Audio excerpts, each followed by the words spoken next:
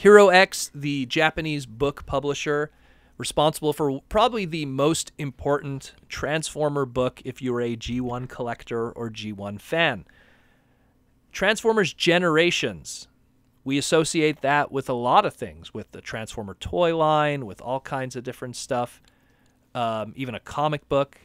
But the name Transformer Generations back in 2001, among the tongue of any Transformer fan back then, was that of the best Transformers book that existed if you were a Generation 1 toy collector. And this was a Japanese book that was just extensive. It just had everything from every walk of life, Japanese, UK, American, everything. And then it showed prototypes. It showed all kinds of illustrations. It showed like running changes. It showed all kinds of stuff. And then the back of the book was just, oh, hey, by the way, here's line art of just everybody throughout Transformer history. Oh, by the way, here's some Ox Studios line art. Here's this, here's that. That book sold like crazy in 2001 and sold out. It sold out so well that then in 2004, Hero X, the publisher, released their deluxe version of it, which was, we're going to give you everything you had before, but even more prototypes, even more art. And that became like the gold standard. And that book at one point was going for about $100 in the secondary market on eBay, because it was just like, if you were an artist in Transformers and you were doing commissions, you know, you had that book. Go Alex Milne. There's so many times you see Alex Milne, he's doing commissions and he has that book with him. Because someone might go up to him and go, hey, you know, I want, could you do me, I don't know, do me a commission of, we'll just bring up Powertrain from the MicroMasters. So it's just this extensive, amazing book that just everyone uses.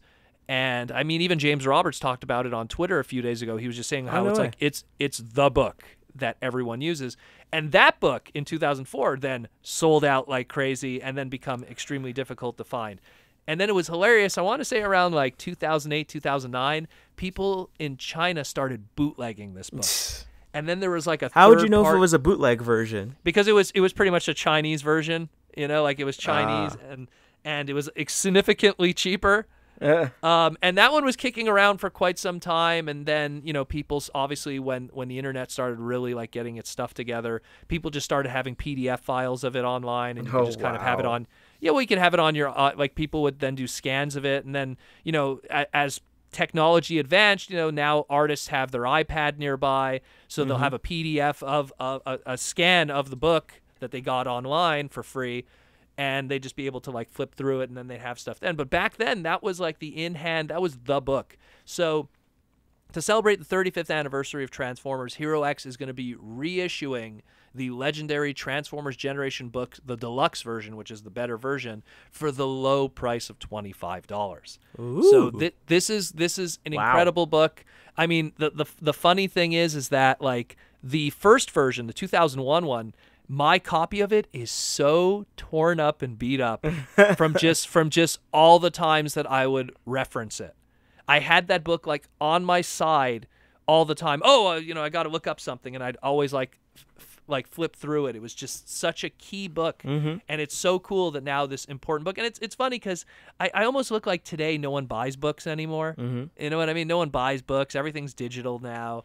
And it's like, and even this book, like, there's no reason really to like buy it in the sense that like you could just find a free scan of it online somewhere. But it's such an important book in Transformer history that I feel like if you love Generation 1, do yourself the favor and pick this one up, especially for $25. It is like cover to cover, just amazing stuff. And you don't need to know Japanese to enjoy it, because it's just this beautiful book, and it has just so much cool stuff in it, especially all the prototype stuff. I think like $25 for the whole collection of G1 is not a crazy asking price. Well, not only that, a lot of times I post a lot of interesting prototype stuff on my Twitter that people just like, they go crazy, like, oh, where do you find this stuff? Sometimes I just find it from that book. I'll open it up and I'll be like, man, hey, look at this combiner that like turned into a snake that we never got, you know? And then I'll just like take a scan of it and post it, and people like flip out. But a lot of that stuff comes from this book.